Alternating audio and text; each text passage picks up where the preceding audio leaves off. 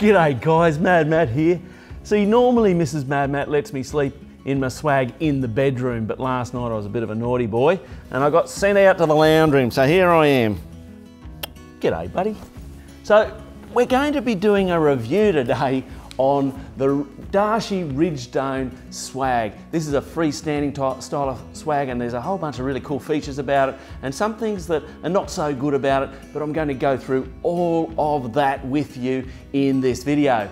Here at MadMatt 4-Wheel Drive, we are passionate about educating, guiding and building community so that you can go bush with your family, wheel well and have a fantastic outdoor experience. So let's get into the review. Now, so you know, straight up front, Darche has paid to produce this video, but the opinions and what I say is my own and they have not dictated that. So when Darche are looking at developing their solutions, they actually look at a complete solution, and that's what we're going to be looking at here today. So it's not just a swag. They actually look at what else is required for an outdoor sleeping solution. So they start with a stretcher. They say, well, you know, really you should have a stretcher, and I like that idea, and there's a number of reasons why. When you have a stretcher like what we're set up on here, actually let me lift I'll pull my shorts down, you don't have to see too much leg. Okay, so that's the stretcher there. The beauty of that stretcher is that it means I can set up bed in rocks, in mud, on dirt, in grass, and I know that I'm going to get the same night's sleep every night. And that for me is a big advantage over just having the swag down on the ground, because then you've always got to find some flat ground that's clean enough or whatever. You can put a ground sheet down for sure, but if there's a rock in the middle of your back, you're going to wish you had a stretcher. So I like that type of idea. I like being able to have a stretcher. The other reason is exactly this. You can get out of bed, put your feet down, put your slippers or shoes on. I often have a little tarp here on the ground so that I can have all of that ready, and you can go and have your midnight piddle. If you're getting a bit older, you need to do that. That's certainly me. And it makes it easier to get back in because you're not crawling around on the ground. So I really do like the idea of having a stretcher under my swag for those reasons. Now, the next element that they add to the swag solution is a sleeping bag. Now, they've got these sleeping bags here. It's a cold mountain sleeping bag. And now it's got a number of good features on it. Firstly, it's got a canvas outer material, so that gives it a really rugged finish. It's going to cope with being, you know, on the ground in an outdoors environment. It's rugged, it's harsh, it's not going to get ripped or torn really easily. So that is a superb thing. But one of the things, the way it fits into the solution, this sleeping bag is actually designed to fit into the swag. So it's on the bottom, it's got a nice square foot. So it's really like climbing into like your bed at home.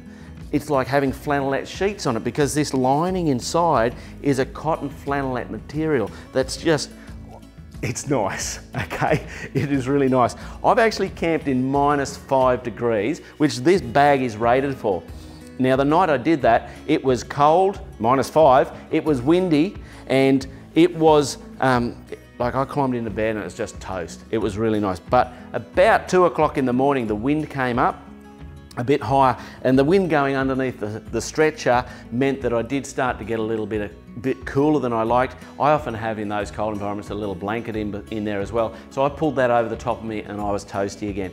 Now, there are some factors that can affect how well we sleep in those really cold environments. And it's not all about having a super warm sleeping bag. If you go to bed hungry, you'll actually be colder at night. So make sure you go to bed with a bit of a, you know, having had a good dinner, because that will help keep you warmer at night. The other thing is, don't go to bed in the clothes that you've been working in during the day, because the sweat on your body and the salts in those clothes will mean that you'll be colder as well. So oftentimes I go to bed at night when I'm camping in a nightshirt and, you know, a pair of boxers and a pair of socks, and that's all I have, and I'm usually pretty toasty. So I found that this sleeping bag worked a treat. Now, it's got some other great features in the actual sleeping bag, which there it is. Look at this. It's actually got a pocket in here. So you can throw a torch or your mobile phone down in there and you know where it's going to be. It's also got this drawstring here, which draws the sleeping bag tight in around your chest, so it keeps the warm air inside the sleeping bag. And we've also got the same up here on the actual hood of the sleeping bag. So it's going to wrap in around your head and keep you nice and warm there as well. It's got these Velcro tabs that come down and close up on the zip ends. It's also got a zip basically the whole way around it, so you can zip it into another sleeping bag and make a massive big 2-person sleeping bag. You can make it into a doona. You can open up the bottom end of the sleeping bag and get some ventilation down there if the night's a bit warmer. So there's lots and lots of options. It comes in a great little carry bag that rolls up in. It's got these belts that are part of it, so it zips up nice and tight and compact. So it really is a very clever sleeping bag solution. And I've used that a number of times, like I say, in really cold weather, and it was an absolute treasure. I haven't used it in summer yet. I'm interested to see if it's too hot, but I'm going to give it a go. So then we get down into the swag itself. Now, this is actually made with a nice canvas. I'm just going to read my notes here. It comes with a number of things, i.e. it's got a unique serial number so that they know exactly this swag, when it was made, so they can completely track it if you've got any issues with warranty. It comes with a lifetime warranty, so that with that serial number means you're never going to have any issues with this swag. It's got a Max Trim ripstop canvas, so it's a nice heavy canvas. It's a proper canvas, and that's why they're giving it that lifetime warranty. Now, there are a couple of things and I sort of go, why? For example, I love having a pocket inside the swag, because I can put my earplugs in there, because oftentimes I'm camping and there's other noisy campers and I like to go to sleep. Earplugs, my phone, my glasses can all go into that internal pocket. There is no internal pocket, so I thought that's a bit of a question mark as to why would you do that. So that's an interesting thing, but it's also got a lot of ventilation. I love it when you're out camping and you can open up and have a little bit of fresh air flow through the swag. So we've got a number of ways we can do that. We've got the side windows down the back here. At the end here, you've got this weather flap that comes out, and you can open up the fly screen underneath that, so you can get that airflow coming in through there. You've obviously got this big wide opening here, the same on the other side, and it's also got, at this end, you zip this down, and it's got a weather flap here, but then you can do this. Oh, go down. So you can get in from this end of the swag as well.